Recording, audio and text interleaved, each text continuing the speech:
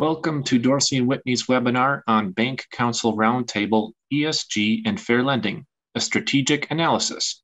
I'd like to introduce Tom Kelly, a partner in Dorsey's Finance and Restructuring Group. Take it away, Tom. Hello, everyone, and welcome to our May Bank Counsel Roundtable. Today, we're going to cover two topics as they relate to banks and banking. The first is ESG, and that's going to be covered by Lanier Saperstein, who is a partner in our New York office in our litigation group who specializes in representing banks, and Cam Wong, who is a partner in our Minneapolis corporate group and specializes in corporate governance and particularly representing banks in corporate governance roles and M&A transactions. Then we'll move on to fair lending, where you will get the always reliable Joe Liniak, who is a partner in our Washington, D.C. and Southern California offices in finance and restructuring, and Erin Bryan, who is a partner in our Minneapolis office in finance and restructuring. So without further ado, I will turn it over to Cam and Lanier to go through the ESG topic. Great, thanks, Tom. Well, welcome. ESG certainly is a broad topic, so we're going to do our best to sort of hone it down onto the key elements. And I think what makes ESG particularly challenging is not only is it a broad topic, but the Miles law applies here, which is where you stand depends on where you sit.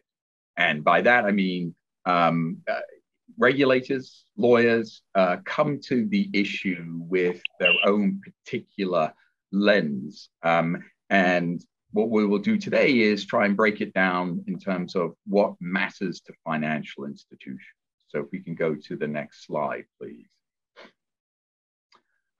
What we see here in the next slide is we've divided it into two. We've divided it into two, both the sort of the banking regulators view and the SEC view. And the banking regulators, the federal regulators, whether it's the OCC, the Fed, FDIC, as well as state regulators, view ESG through the prism of safety and soundness. Just as it is with AML, BSA related compliance, so too is it with ESG. And that is what you will hear from the banking regulators consistently, that it's a safety and soundness issue. Right? They don't have the power to impose carbon requirements, but what they do have, they have a mandate to ensure the safety and soundness of the banking system. The SEC comes to ESG from the perspective of disclosure. And so the SEC will come to ESG with that particular lens. Now, there is a sort of Venn diagram. Obviously, there's an overlap between the two. You have publicly listed banks that have both, are regulated by both by banking regulators as well as the SEC. You have banks who make disclosures, and particularly in the ESG space where banks want to seem market compliant or, in terms of industry compliant. And we'll talk about the ESG related initiatives they have. And that's something to be mindful of. I remember a few years ago, I teach a class at Fordham Law School on financial institutions. And we invited in a fairly senior person from the New York Fed, and he pointed out that they like it when financial institutions make statements about their ESG compliance and initiatives, because one, is a good thing to do, and two, it actually expands the scope and the jurisdiction of the New York Fed, because all of a sudden, if the bank is saying things that are not entirely accurate, then the Fed can look at that too. So let's take them in order. If we could go to the next slide, we'll focus on the banking regulators, and then we'll move into the SEC. and we can narrow it further, and we can focus on the E in ESG, which is the environmental aspects. And that really is the main focus of the banking regulators right now in the ESG space. And in fact, it's probably one of the primary focuses of regulators in terms of banking right now. That and cybersecurity are two very hot topics. And so what does this mean? ESG, understandably, can be an amorphous topic. So what does it mean for financial institutions? Well, Nellie Liang, who's the Undersecretary of Domestic Finance and Treasury, said recently, climate change represents an existential threat to our our environment and ecosystems that is creating increasing and significant economic costs. Right? So that is the focus of the banking regulators, the financial impact on the safety and soundness of the regulated institutions. So the DFS, New York's banking regulator, issued an open letter in October of 2020, where they pointed out that the aggregate cost of billion-dollar natural disasters in the US quadrupled from the 1980s to the 2010s. In the same open letter, the DFS pointed out that the potential economic impact of environmental related problems in New York alone are staggering.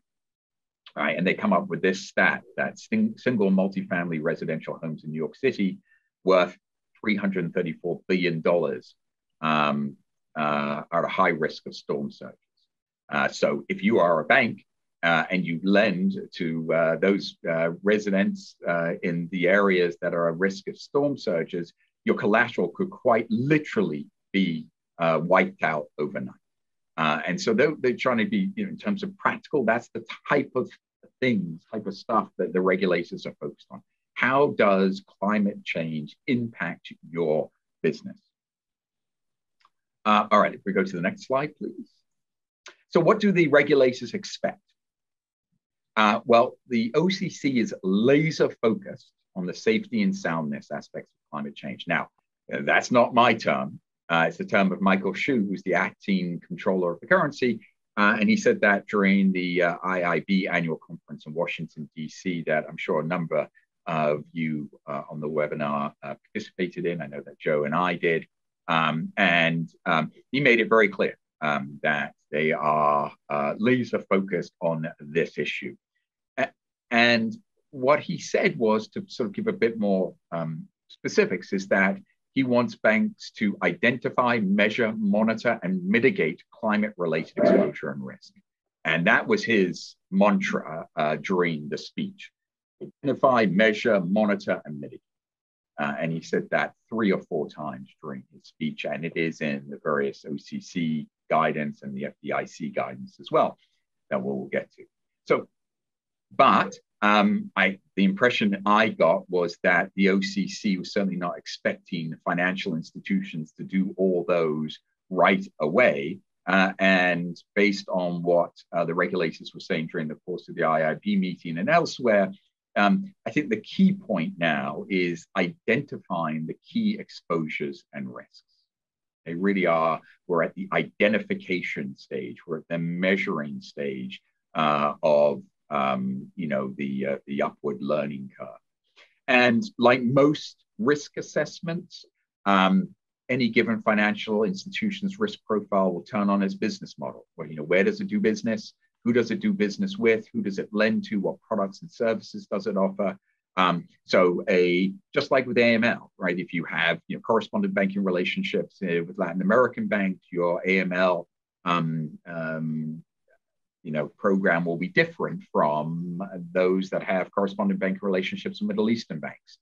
There are different risks associated with different geographic regions, as well as different types of business lines. If we could go to the next slide.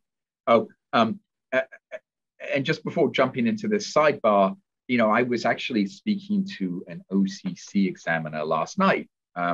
And I asked her, have you started examining on climate-related risk yet? And she said she hadn't, and she didn't know when she would start doing it. But she amplified the point that the other regulators, the OCC, have emphasized that it's coming, and that they're very aware of it. So at some point, the examiners at the bank are going to start asking the bank, what are your climate-related risks? How big are they, and what are you doing about it? So it is coming, not yet, but it is coming. Which leads to this point, and it's a bit of a sidebar, I recognize. Is this a passing fad, right? Is this something that will be here, but with the change, if there's a change of administration, a Republican administration comes in, will it fall by the wayside? And my sense is probably no. Certainly, that there are trends in regulatory space. So some things that are fashionable one year and not fashionable the next year. I get that, but I think this is here to stay for a number of reasons. Investors care, voters care, or at least a segment of the voting population cares. The media cares. In fact, the media loves nothing more than a good greenwashing story to report on.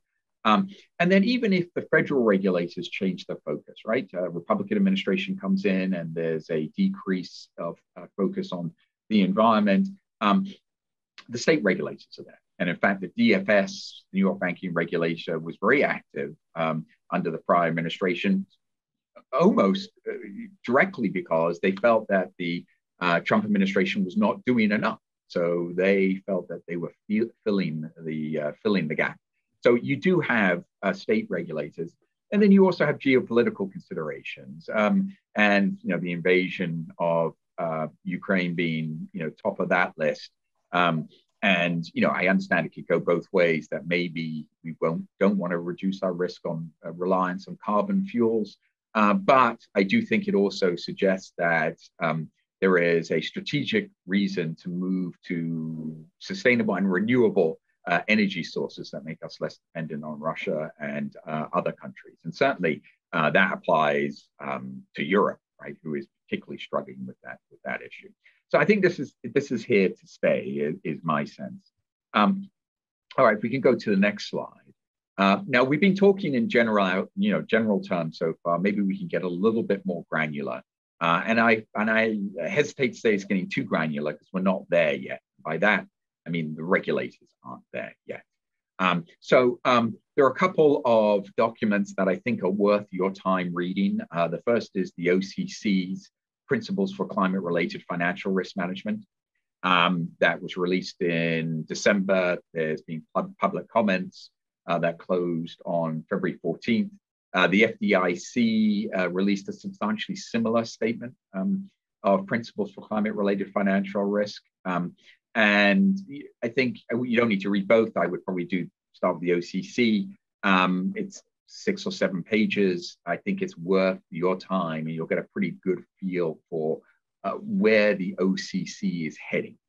But let me sort of summarize what I think are some of the themes from the OCC and the FDIC principles. And that first is, this is still pretty high level stuff. Right? They want to provide a high level framework for safe and sound management. These are not granular by any stretch. We'll go to the next slide, please. It is focused, as the title of the principles suggests, at large banks. The OCC said, look, it impacts all banks that have a material exposure to, climate-related financial risks and products. But the OCC's principles were targeted at the largest banks, those with over 100 billion in total consolidated assets. Public input doesn't seem like the regulators are going it alone and sought public comment. The FDIC's public comment period is open until June 3rd. So if you're interested, speak to your trade association about getting something in on that if they haven't already. The OCC seems to be moving cautiously. They amplified in the principles that they plan to update the guidance.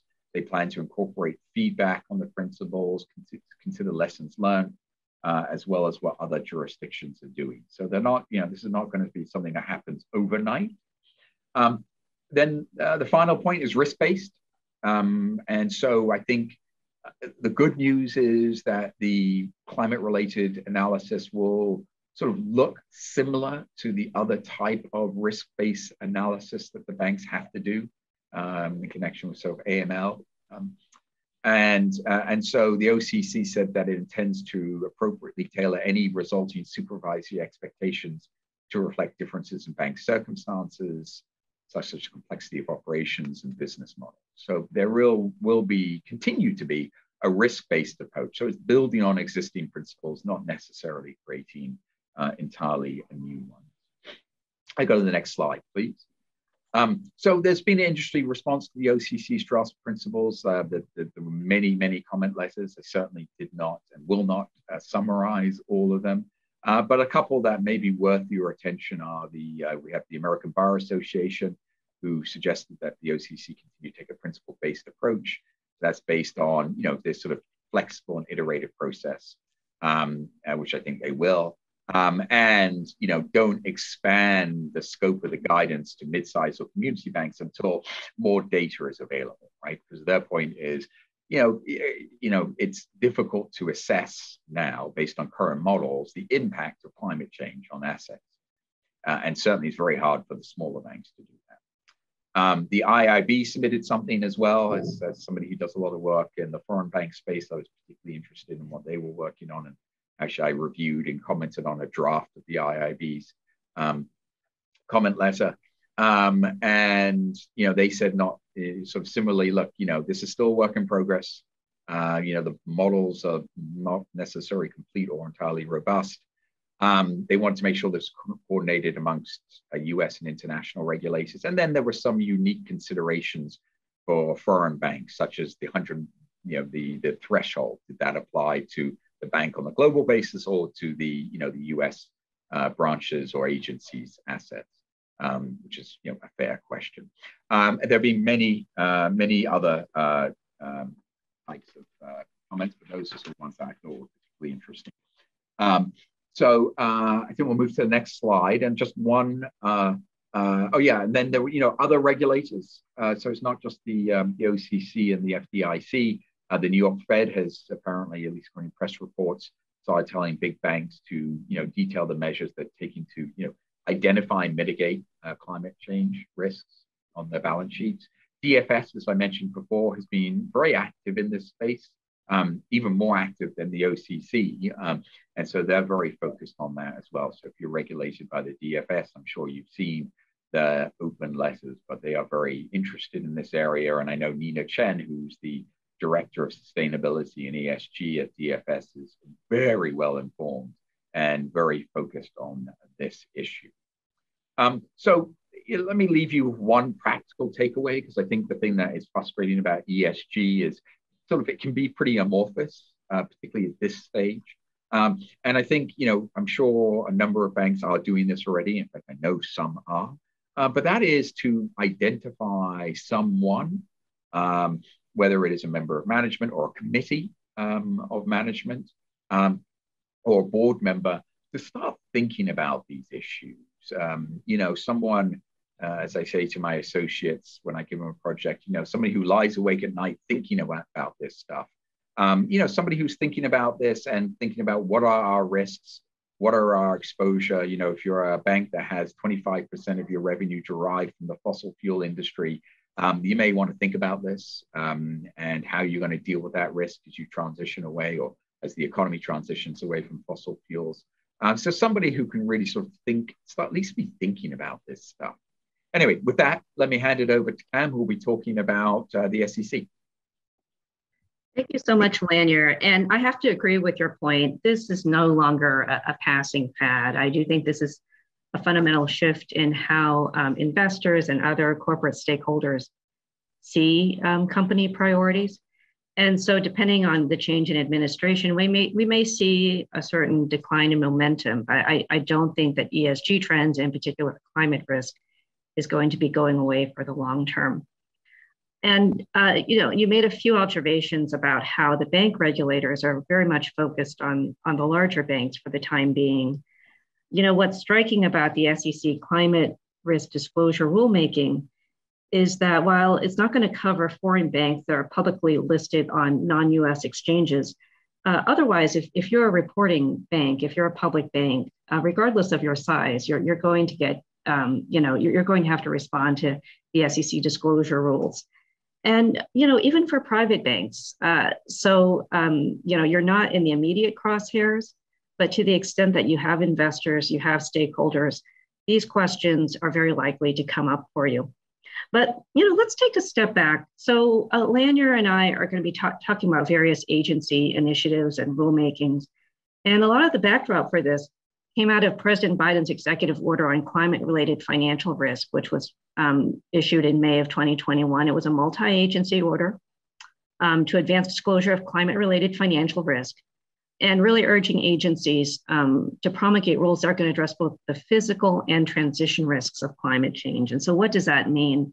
Physical risks in a nutshell, those are your natural disasters, right? So how are events such as wildfires, hurricanes, tornadoes, floods, heat waves, how is that going to impact a company's assets? Whether it's your manufacturing facilities, your offices, your other assets. And then the transition risks, those are really the potential liabilities and the potential losses that are associated with the economy's transition to a less carbon-intensive economy. And so it may arise from the adoption of climate-related regulatory policies. There could be climate-related litigation. They may arise out of changing consumer preferences, employee behavior, changes in business partners, and longer-term shifts in market prices and technological changes. And just to be clear, these are not just risks, they're also opportunities for businesses as well. So I think we need to see both sides of the coin there. And the executive order also urged agencies really to address acts to mitigate the risks that are identified. And so this order did result in an FSOC report calling for new disclosures and a variety of actions regarding climate risk across the federal financial regulatory agencies. And Lanier, as you and I were talking about this before the presentation, the financial services industry really is a linchpin for the administration's strategy on managing climate risk, because there is already a very developed and sophisticated risk management process at financial institutions. And because of their power to finance and their ability to reach across industries and into industries across the economy, really a linchpin for the administration's regulation of climate risk. So that's what happened in May. Fast forward a few months into October of 2021, and now I'm going to talk specifically about the SEC. That's when Chair Gary Gensler testified before the House Committee on Financial Services. And in this testimony, he gave some indications of the themes that we saw carry through in the climate risk rulemaking. And so, he said, today's investors are looking for consistent, comparable, and decision-useful disclosures around climate risk. Whereas, in the current environment, there's a lot of different disclosure floating around. It's very hard to compare disclosure between or among companies, but his goal is to make it more consistent across companies. And so he urged the staff to develop proposals on these potential disclosures and to have that disclosure informed by economic analysis put out to public comment. So as I mentioned before, foreign banks won't be covered by this disclosure regulation, but if you're a public company bank, regardless of size, yes, you will be affected by it. But the reality is most banks will have relatively small carbon footprints. But back to my point, the physical and transition risks that are posed by climate change are going to profoundly impact the businesses that they finance. And so, we're talking about credit risk. We're talking about reputational risk. Next slide, please. So the proposed rulemaking was recently released, and there's a lot of analysis and a comment period is going on. But one point I wanted to make for everyone, and you've already seen this, is that in the meantime, there's already quite a bit of ESG and particularly climate risk disclosure out there. And so as part of the SEC rulemaking, the staff actually put together this bar chart of existing ESG disclosure that they found through a keyword search of 2020 and 2021 annual reports. And what's interesting to me here are the industries where the disclosure is more prevalent, and maybe it's not all that surprising. At the top, you're seeing, utilities, oil and gas, steel manufacturing, really carbon intensive industries. Towards the bottom, banking. In fact, I think it's second to last. And then also, worth just paying attention to what type of disclosure is currently being offered. It is about business and financial impact. To a lesser extent, companies, perhaps some with the more sophisticated ESG programs, are talking about emissions. They're talking about international climate accords, and they're also talking about physical risks. But really, maybe my point here is that people should not be looking or waiting for the SEC rules to be finalized to pay attention to this issue. Because first of all, it's very likely the rulemaking is going to be tied up in litigation. And second, there are already resources out there that are much more user-friendly than any SEC filing is going to be, and that have already captured the attention of your investors and stakeholders. And so just as an example, I was looking at a website that's investor-driven and investor-organized called Climate Action 100. And it's very user-friendly, and it's a quick way to look at some large companies and very quickly through a drop menu, have access to their current governance policies, risk management policies, and their emissions metrics, whether it's short, medium, or long-term. Next slide, please. So that does bring us to the SEC's climate change rulemaking, which was released in March of 2022. And so it is clearly their most extensive rulemaking in recent history. It's almost certainly likely to be challenged based on the agency's authority to prescribe such disclosures. And there will be a significant cost associated with the compliance with these disclosure rules. The SEC is estimating it's going to be between $500,000 or $600,000 a year for your average reporting company. And actually, Ceres recently did some surveying, and they kind of essentially backed up this estimate. I think this is going to be a fairly reliable estimate about the cost that's going to be associated with just the disclosure compliance alone. I mean, we're not even talking about the rest of the ESG program that a company might be putting in place.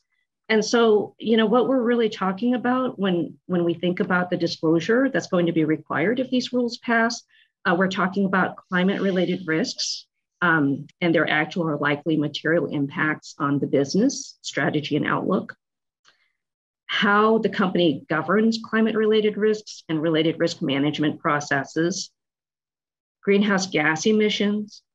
And so here, everyone's heard about, scope 1, 2, and 3. There are companies who maybe feel good about, the scope 1 and having a grasp around that, the direct emissions from their operations, and maybe even scope 2, which would derive from, for example, emissions from purchased electricity and other forms of energy. Scope 3 is something that a lot of companies are still grappling with. So, it's emissions that are related to upstream and downstream activities in the value chain. And so that's still, I think, an evolving area for a lot of companies. You're already in great shape if you have scope 1 and 2. A lot of companies don't have a grasp on that. Scope 3 is kind of very much at the frontier. And then, just moving down the checklist of things the rule would cover, climate-related financial statement metrics, and also information about climate-related targets and goals. The SEC set a very, very ambitious comment period for these rules. I mean, considering the scope and the significance, they initially provided only 39 days for comment period. Now, they recently extended that to June, but I think this shows they are very motivated to finalize this rulemaking and get it in place before there's a change in administration or other circumstances that could potentially bog it down. Next, please. So, Lanyard talked a little bit about, the OCC. I've talked about the SEC. Oh, could you go back actually to the prior? Yes, thank you. And so yes, there are forces that are pushing for more disclosure, more governance, more risk management around climate change. But we also have to realize, businesses are operating in a very complicated political environment. So if we look at the state level, actually, there are states that are pushing back on these types of climate policies. So for example, in Texas, the comptroller there is demanding that more than 140 financial firms disclose their climate policies and whether they restrict or prohibit doing business with energy companies. And so this was in response to a law that the Texas government passed last year, where he would have to maintain a list of these financial companies and basically boycott them and deny state contracting opportunities to financial institutions that exercise a policy that's called negative screening. That's when they're looking at their loan portfolio and they are excluding certain applicants based on the industry that they're in. And the expectation actually is that the list of financial services firms that can pass muster under this Texas legislation is fairly small. And then even beyond Texas, Utah and West Virginia are pushing back against ESG ratings. And the Arizona Attorney General, Mark Brnovich, announced plans to launch an antitrust investigation into money managers, lenders, and other firms that have taken steps to identify and reduce the financial risks of climate change. Next slide, please. So I'm going to just take a quick pivot here to end my part of the presentation. A lot of us have heard about net zero pledges. What does that mean? A lot of companies have adopted them, particularly larger companies. In fact, nearly 33% of our largest public companies have adopted them last year, which is a significant increase from the prior year. So, I mean, it's kind of important for us to understand what are the ground rules, what are people actually committing themselves to here? And so as a backdrop, in order to reach the Paris goal, the Paris Climate Accord of limiting global warming to 1.5 degrees centigrade, companies are pledging to limit carbon emissions so that the level of greenhouse gases in the atmosphere does not rise any further after 2050. And exactly what are they committing to? So one type of commitment that they may be making is to reduce carbon emissions from their business activities. So limiting the use of fossil fuels or just becoming more energy efficient. A second position or action that companies may take, and at this point, I believe this is quite common, is to invest in carbon offsets that reduce overall carbon emissions. And so this is investing in renewable energy projects or other initiatives that help to control carbon emissions, but these investments are outside of the company's own operations. And these carbon offsets and carbon credits are actually, frankly, quite controversial. So, for example, just last week, I was reading about there are these tracts of forests in Michigan and Wisconsin that they are going to be able to sell carbon credits to companies based on based on just having those tracts of lands and those trees there to offset carbon emissions. But the reality is, they're not actually doing anything different. It's the same, tracts of land, same forests. They're just, getting a certification, and now they're able to, issue these credits. So it's almost more of a marketing and a business strategy rather than any real change to improve the climate. And, the other source of skepticism is that, these net zero pledges have goals associated with them. And these goals often, they run out to 2050. Well, the people who are making these goals right now are executives who actually don't have to live with the consequences and actually see these goals actually fulfilled in 2050. So they're longer term.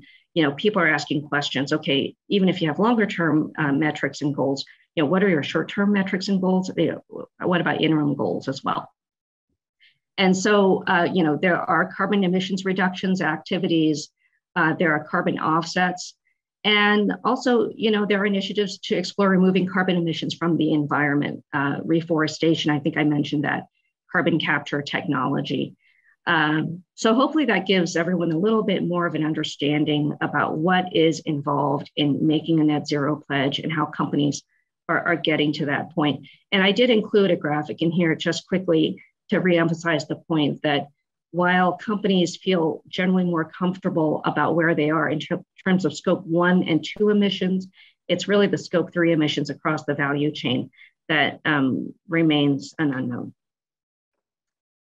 And with that, I'm going to turn it over to Erin and Joe for the fair lending segment of our presentation. Great, thank you, Pam. I'm going to kick off our fair lending segment by discussing how we got here and what's at stake for financial institutions. Next. The Biden administration has loudly and clearly signaled its intent to aggressively enforce federal fair lending laws. CFPB Director Chopra has emphasized redlining, fintech, and AI underwriting in recent remarks, all of which could be found to evidence unlawful discrimination. Notably, however, from a purely data-driven perspective, the CFPB's own reporting would not seem to support these concerns. The few enforcement actions have been relatively minor, and there have been few DOJ referrals. That may be in part due to the fact that banks have already devoted significant resources to statistically reviewing fair lending performance. Now, those enhancements may be put to the test if disparate treatment once again becomes a priority, driven by policy and equity considerations. Next, and next. For the 8 years of the Obama administration, it was clear that fair lending enforcement was a top priority. We saw strong interest in fair lending enforcement from the CFPB, DOJ, HUD, and federal prudential banking regulators. Consequently, banks have devoted significant resources to analyzing lending patterns for evidence of discriminatory conduct based upon a disparate impact statistical analysis. And much of that analysis has been concentrated on home mortgage lending.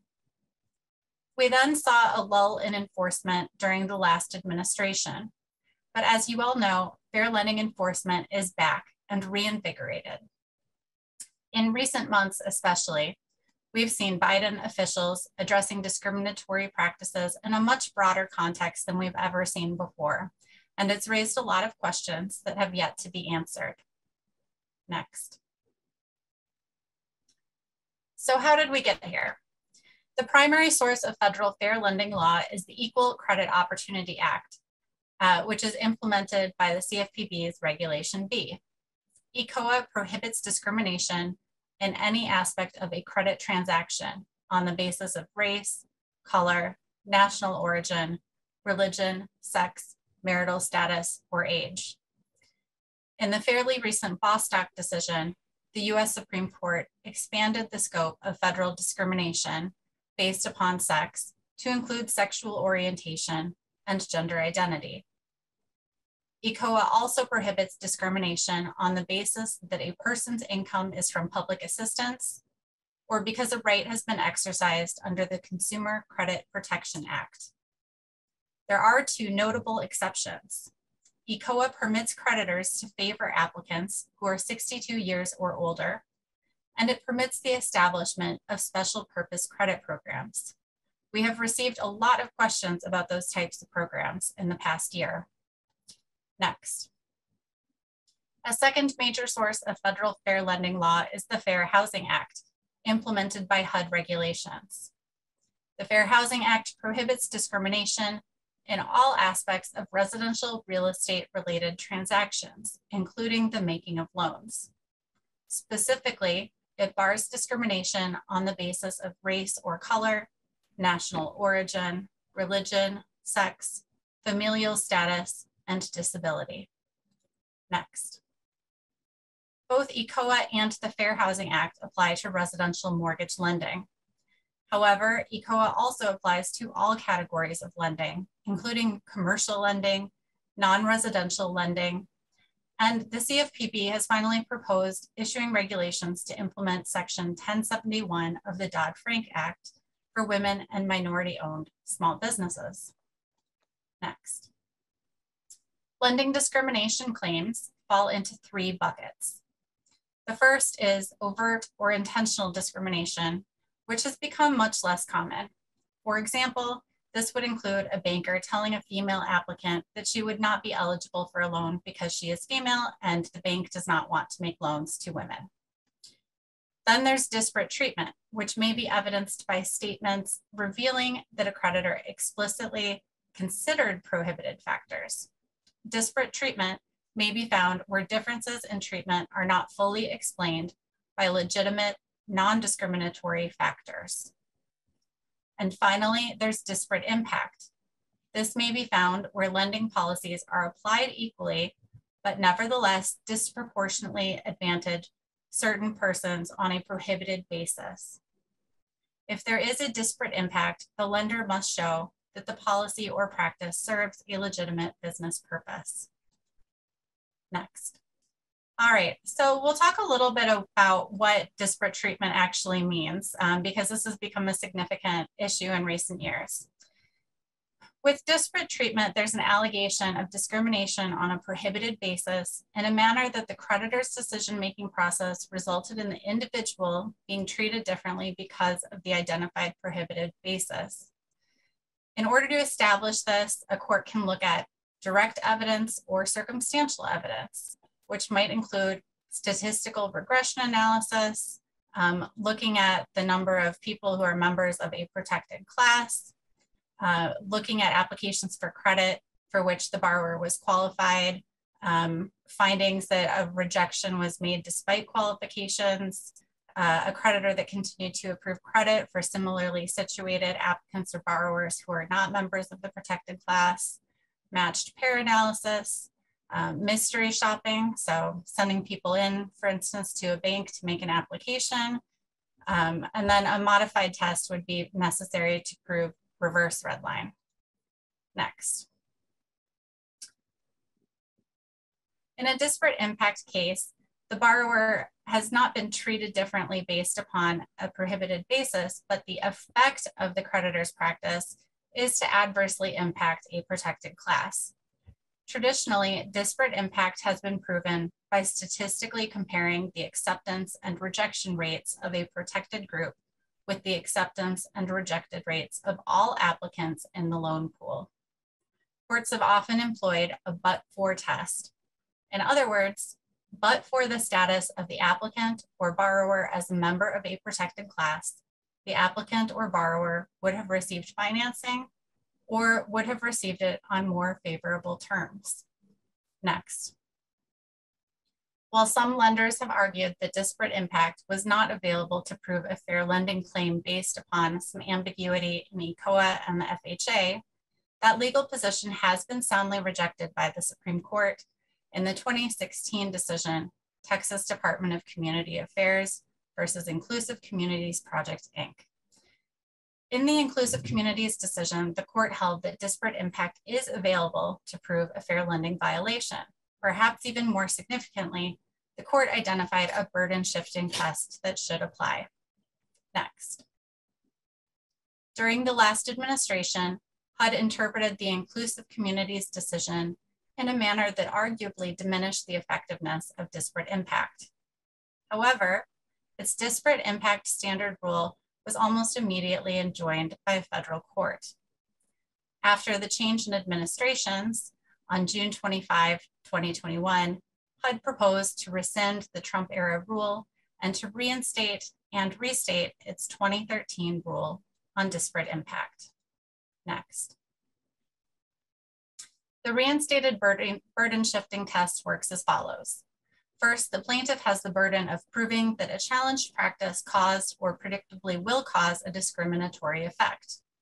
Second, once the plaintiff satisfies this initial burden of proof, the defendant has the burden of proving that the challenged practice is necessary to achieve one or more substantial, legitimate, non-discriminatory interests of the respondent or defendant. And finally, if the defendant satisfies this burden of proof, the plaintiff may still prevail upon proving that the substantial, legitimate, non-discriminatory interests supporting the challenged practice could be served by another practice that has a less discriminatory effect. Next. In terms of examination and enforcement, the CFPB is the agency with the primary authority to enforce ECOA against most financial institutions, including banks, credit unions, and other depository institutions over $10 billion, mortgage lenders, mortgage servicers, payday lenders, and virtually all non-bank lenders. Dodd-Frank had created within the CFPB the Office of Fair Lending and Equal Opportunity, which was partially dismantled during the previous administration, but has now been reconstituted. Next. In addition, the federal banking agencies have primary examination authority for banks of 10 billion and less. They have concurrent or co-equal examination authority for banks, holding companies, and affiliates. Comparable state agencies have similar authority. For example, the California Department of Financial Protection and Innovation may directly enforce federal consumer protection laws and state anti-discrimination laws. The federal agencies can either take direct enforcement action or make a referral to the Department of Justice. And with that, I will turn it over to Joe Liniak to discuss the most recent developments.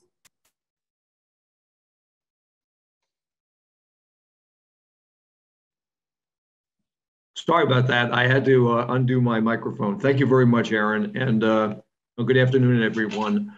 And as a starting point, we're reemphasizing and summarizing where fair lending has been. And I think an important point is that the industry, the banking industry, for the last 8 years has done a formidable job in compliance for fair lending.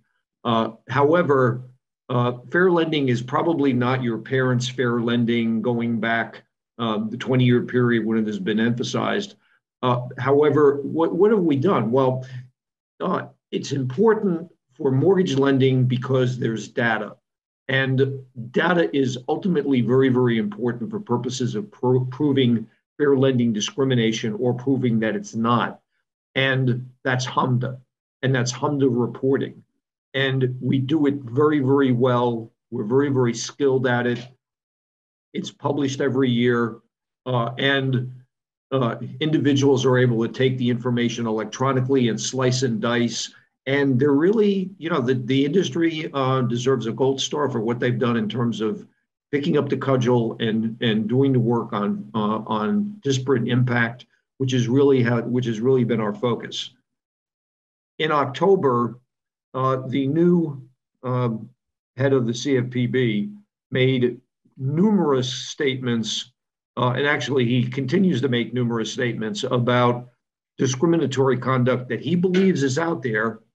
And it's not quite clear why it is he's saying these things, but he's doing it anyway. And I've got some real serious concerns as to whether or not he should be making these statements. But in any event, he is. And one of the things that he has pointed out is his concern about redlining, and stated that it's an endemic problem requiring all hands on deck with enforcement from across the federal government, state governmental entities, and the CFPB will continue its mission to root out all forms of redlining. And then immediately, the Attorney General Garland announced a new combating redlining initiative and said the same similar types of things. Very, very interesting, but as we well may see, is this real, or is this something that Mr. Chopra has come up with because he's been eating magic mushrooms? We'll have to wait and see. Next slide, please. What is redlining? Well, it refers to the practice of refusing to make mortgage loans to otherwise creditworthy borrowers based upon geographic areas. Historically, you just take a pen and you say, we're not going to lend in the Irish American area because we don't like Irish. But now it is really migrated to really focus in on the so-called discouragement theory, that you do things to discourage Irish Catholics from applying for a mortgage loan because we don't want them in our neighborhoods. And it can take the form of words, symbols, models, advertising to suggest that someone should not apply for a particular loan. And it can be looked at statistically in order to be able to prove it. Let's go to the next slide. In terms of redlining, advertising. Here we got a picture of Bob White and his very, very white family. And that's the only picture that we advertise in the newspapers. We do it on the good side of town and not on the bad side of town because we want white applicants. And this will get you in trouble. And you have probably seen that people have picked up on this, and we now see many more groups of people that should be qualifying for a loan.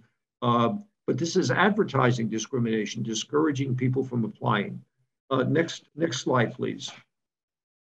And here what we have are a potpourri of so-called discriminatory actions that the CFPB has been spouting out about, that you as banks and other lenders have to really be aware of. And we're going to go to an important point regarding disparate impact in a moment.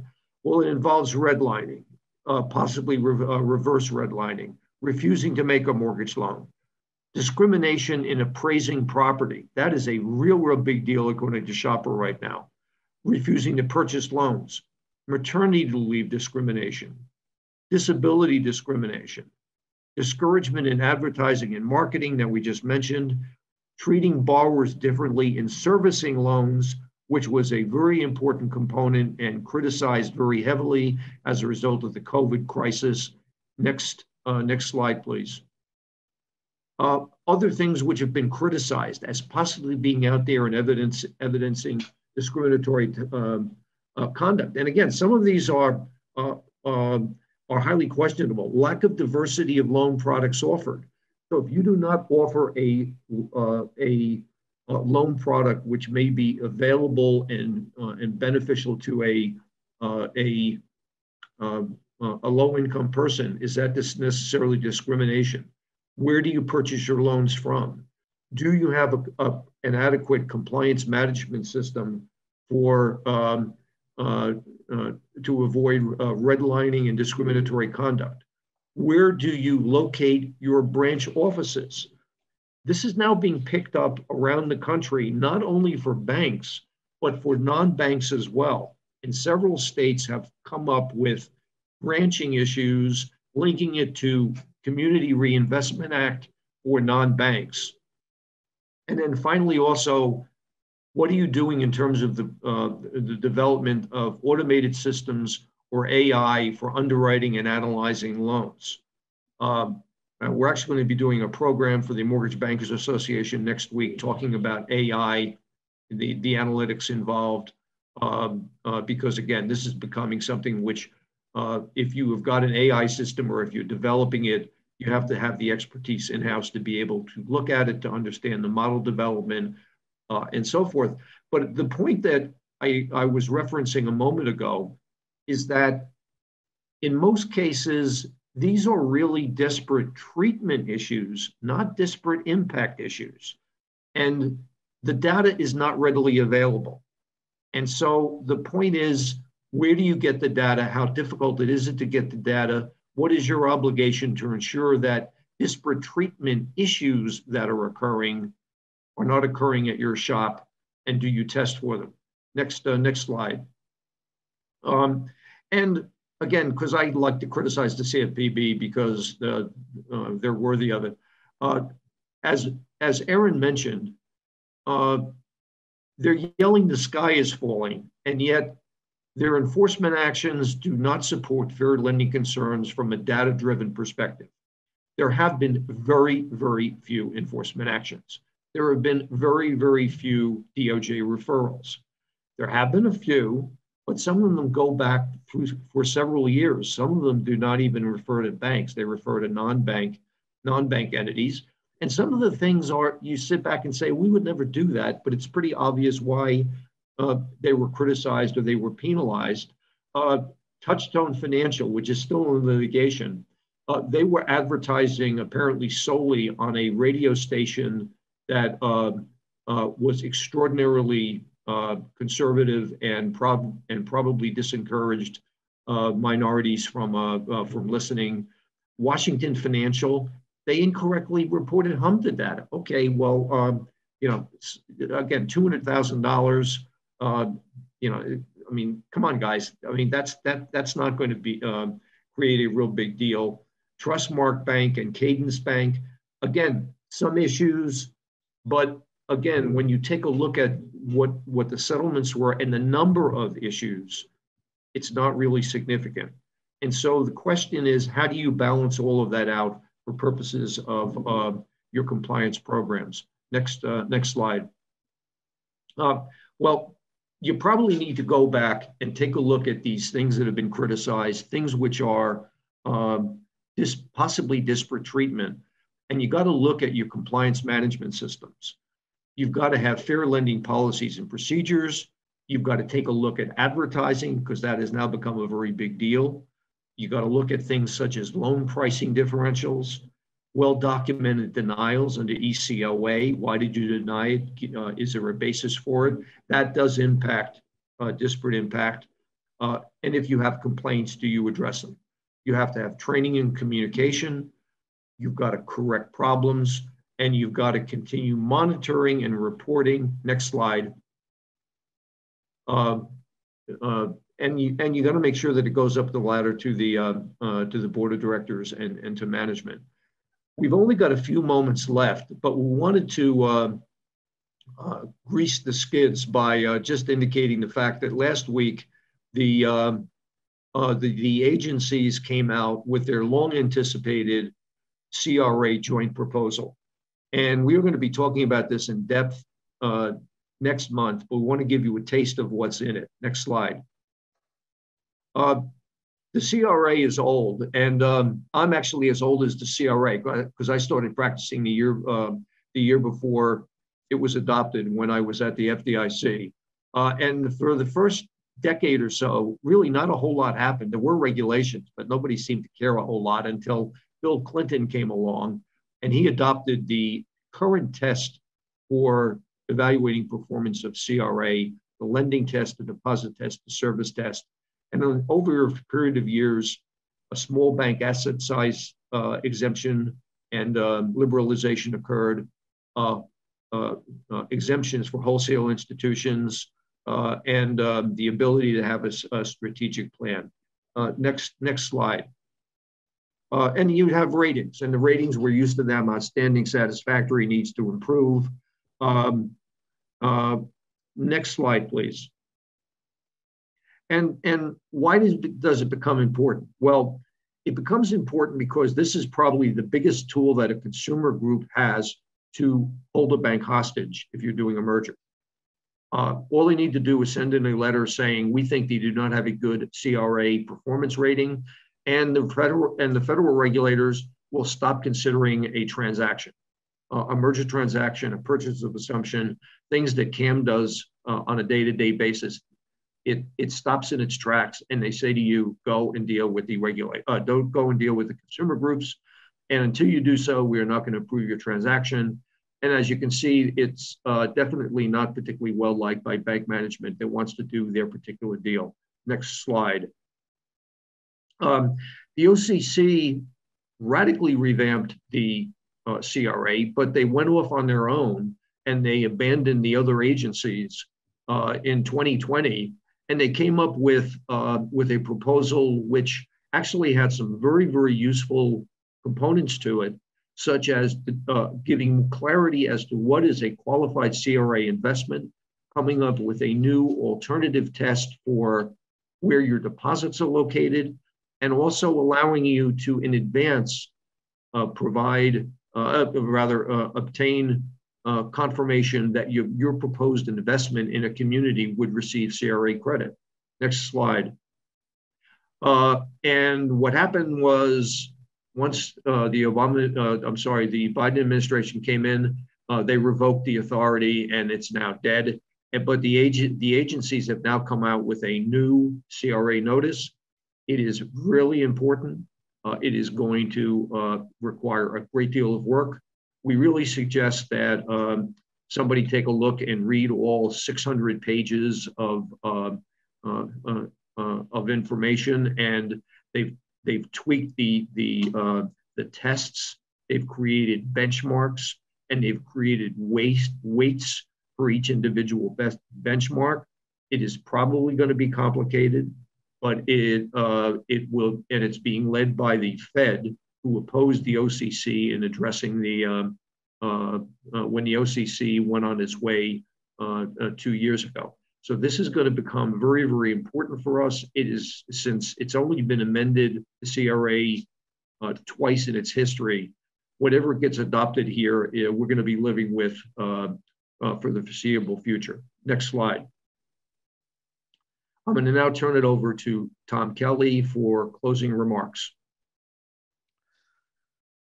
Thank you, everyone, for attending. And as Joe mentioned, we will be doing a June roundtable to address specifically the new CRA proposals.